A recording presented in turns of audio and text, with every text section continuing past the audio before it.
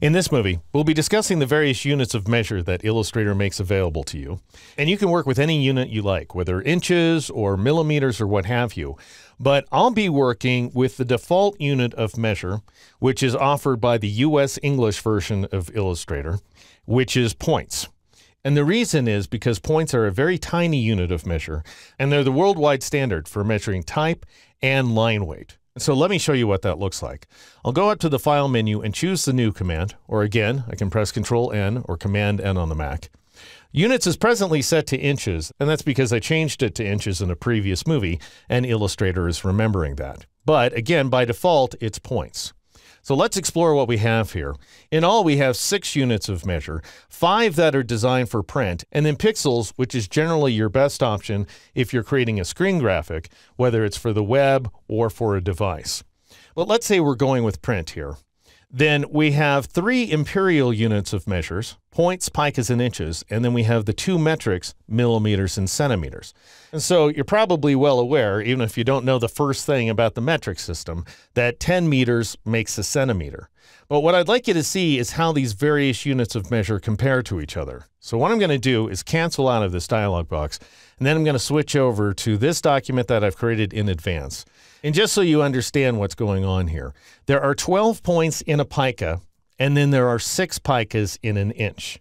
And so what that means is that there's 12 times 6, or a total of 72 points in an inch. And so that might just sound like so much gobbledygook if you've never heard that before, which is why I've created this little diagram over here. The distance between the red lines is an inch. The distance between each of the black lines is a pica, which is why we have a total of 1, 2, 3, 4, 5, 6 picas inside of an inch. All of the lines, with the exception of these little arrow lines right there, are exactly 1 point thick. And so that's why I say points are the standard for measuring all kinds of small stuff, type, line weights, and so forth. And you might think, well, 1 point is awfully darn thin, but actually, you oftentimes go even thinner than that. These little arrow lines next to the word 1 inch are just a half a point thick, or 1/44 of an inch.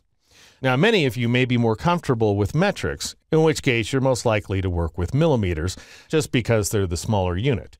And just so you have a sense of how they compare, 1 inch is almost exactly 25.4 millimeters, or 2.5 centimeters. 1 pica is 4.23 millimeters, and 1 point is 0.35 millimeters. That is to say, about 1/3 of a millimeter. It's that small. And so over here on the right, we can see that the red lines are still an inch apart from each other. Each of the black lines is 1 centimeter apart, which is why we can fit about 2.5 centimeters in this space. And then each of the lines are now 1 millimeter thick, which is pretty darn thick, almost 3 points apiece. Now, what's great about this is Illustrator doesn't lock you into any given unit of measure. You can switch back and forth between everything we've seen as much as you like.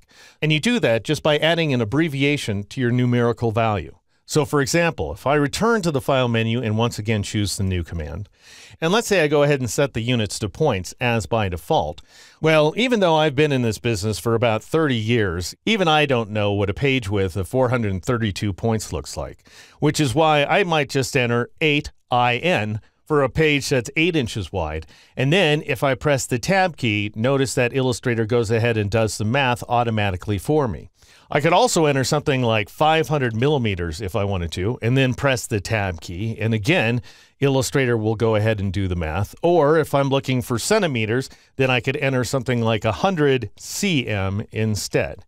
All right, now let's say you're a little bit comfortable with picas and points, and so you want to make the bleed, let's say 2 picas. Then what you do is enter 2p, like so, and then press the Tab key, and notice that Illustrator goes ahead and converts 2 picas to 24 points.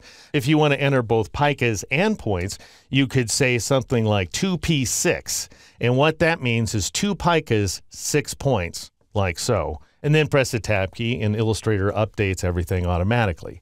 And turns out it gets even simpler than that. Let's say I want 3/4 of an inch of spacing between my artboards. I could just enter 3/4 and a double quote for the inches. And then as soon as I press the Tab key, Illustrator is going to do that math automatically. All right, so that was just for the sake of demonstration. I don't really want to create this document, so I'm just going to go ahead and click the cancel button.